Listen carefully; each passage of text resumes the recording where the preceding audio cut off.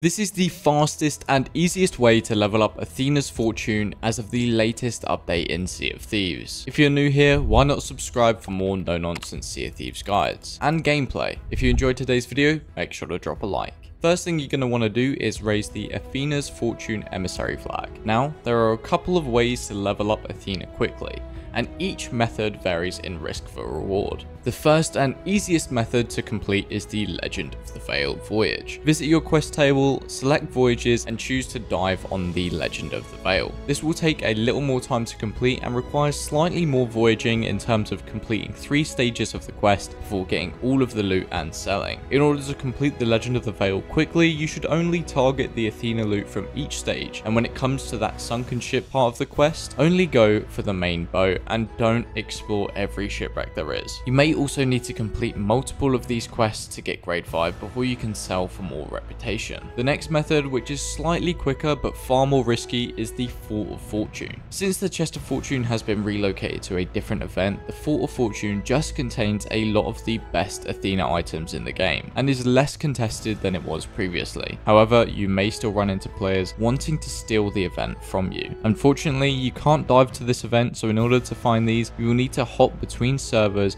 by leaving and joining over and over again until you find the event in the sky and then sailing over. You should reach grade 5 after completion and digging up the skeleton quests on the fort, after which you will need to go ahead and sell all of your loot to gain the reputation. Now, the final method, which is by far the quickest, however does gain a lot of risk with that. That is the Guardians of Fortune Hourglass. There are a couple of ways you can make it a bit more reliable and still gain a lot of reputation, even if you aren't the best PvPer in the world. The best way and the most riskiest way is to run up an incredibly high streak, as the multiplier on reputation increases the more you win.